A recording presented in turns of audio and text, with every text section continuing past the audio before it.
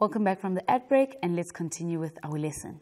So we are going to be looking at the first part of our lesson, which is intercepts, where we are going to be calculating the x-intercept and the y-intercept. Let's look at the y-intercept first. So we are going to be looking at coordinates on the y-axis. It says there, write down the coordinates of points A, B, C, and D. And as we are writing down these coordinates, we need to notice something. So let's look at point A there. We can see that the x value is at 0 and the y value is at a 5. What about the coordinates for D? We have the x at 0 and we have the y at 3. Let's go down to C, where we have 0 as the x value and we have y as -2. And we have B there, where we have 0 as the x value and we have a -6 as the y value. So we have written those coordinates down properly. But then what do you notice with these points? Now all of them are on the y-axis. What is common about all of these points? Yes, you are correct. All of them have 0 as the x value. So what can we say about any point that you might find on the y-axis? Because even if I ask for the coordinates for that point, it would be 0 and 1. So what can we say about the values that are on the y-axis? Yes, x is equals to 0. Let's see how we can use that in calculating. So let's calculate the y-intercept. Calculate the y-intercepts of the following. Now remember, at the y-intercept, x is 0. So what does that mean? That means that x is a value that we know. So I can come here and say y is equals to 2. And because I know x is 0, I can just calculate that there. And we are going to say y is equals to, we know that 2 multiplied by 0 is 0, and that gives us a positive 4. But again, remember, from our standard form, we have mx plus c. Do you remember which one tells us the y-intercept? Yes, it is the value of c. And there we have it. The value of c is the y-intercept. And as you can see, it is the same value. Let's look at the next one there. So the next one there is y is equals to -3x plus 3. But of course, we can already tell what the y-intercept is. Remember, you can either calculate it where x is equals to 0, or you can use the standard form where we can easily see that our y value is equals to a positive 3. Let's look at this third one here, where we are going to use calculations to calculate the y-intercept. So we already know that our x is 0. So y is equals to, what is 5 multiplied by 0? That is going to be a 0. And that is the y-intercept for that graph, which means that that graph would pass the y-axis at y is equals to 0.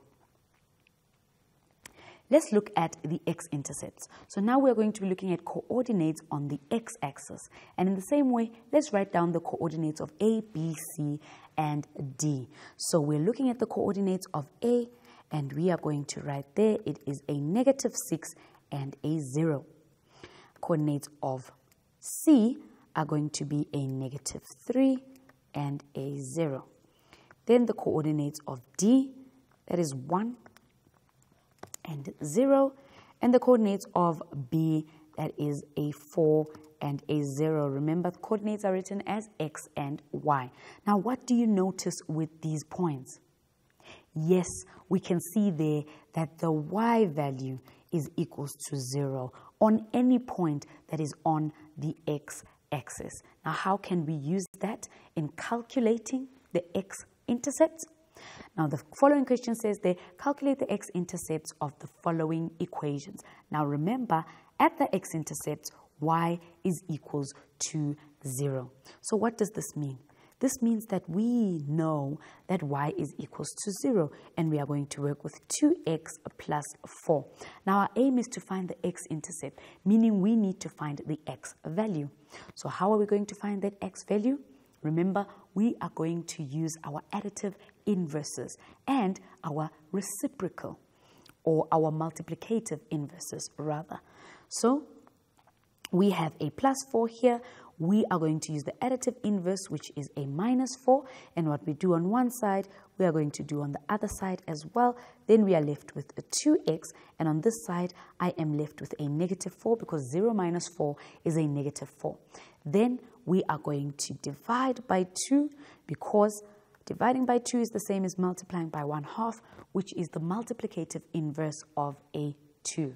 So that leaves us with x is equals to negative 2. And that x is equals to negative 2 is the x-intercept for our graph. Let's look at the next one. Y is equals to negative 3x plus 3. Now, again, we already know that y is equals to a 0. So we are left there with 3x plus 3. But for us to solve for that x there, we need the additive inverse of a positive 3, which is a negative 3. And what I do on one side, I need to apply on both sides of the equation.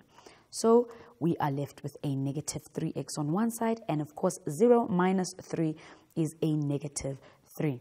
Now the multiplicative inverse of a negative 3 is a negative 1/3. So that is the same as dividing by a negative 3.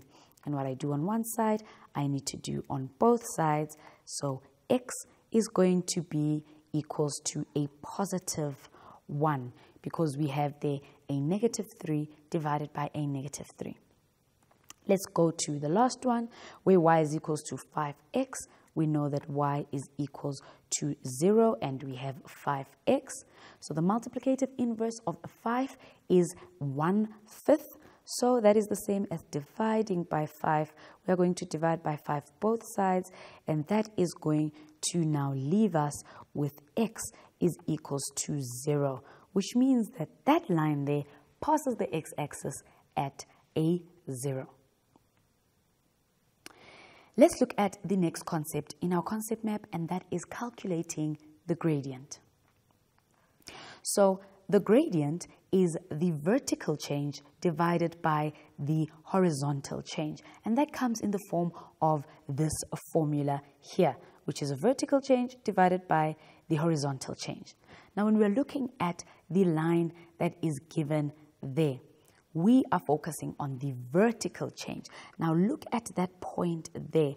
That is the point 4 and 5.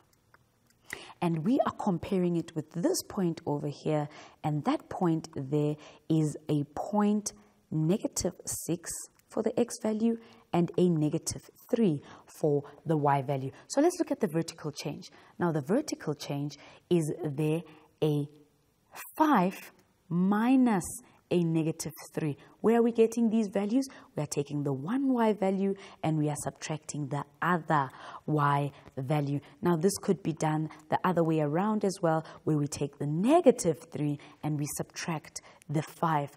Either way, the answer is going to give us, if we say 5 minus the -3, that's going to give us a +8. But if we say -3 minus 5, that's going to give us a -8. In the end, when we are calculating our gradient, our answer will be exactly the same. So it doesn't matter which one you start with, but we need to say there that the one value minus the other value for us to find that change.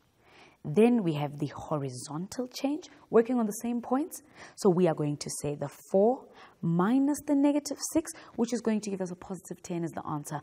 Or we are going to say there that the -6 minus the +4, which is going to give us a -10. Now what you need to be careful of here is that if with the vertical change, I am going to start with this y value and subtract the other y value, then when I'm doing the horizontal change, I need to again start with the coordinate that I initially started with. So it means I will need to say 4 minus negative 6. So we need to make sure that we are starting with the same coordinate, both with the vertical change and the horizontal change. But let's look at what this gradient will be. Now, if we use these top ones where I started with the first coordinate, then that is going to be our 8 divided by our 10. And we know that 8 divided by 10, or 8/10, can be simplified to be 4/5. And that is our gradient for this line. And just to show you that it becomes the same value if I decide to use now the second coordinate first. So if I decide to start with this coordinate, the one at the bottom first, and I subtract that top coordinate, then that means we are going to say a -8, and that is going to be divided by a -10. Again, this simplifies to be 4/5 as well, because a negative divided by a negative will give us a positive. Let's quickly go to an ad break, and then we'll see you just now for the rest of our lesson.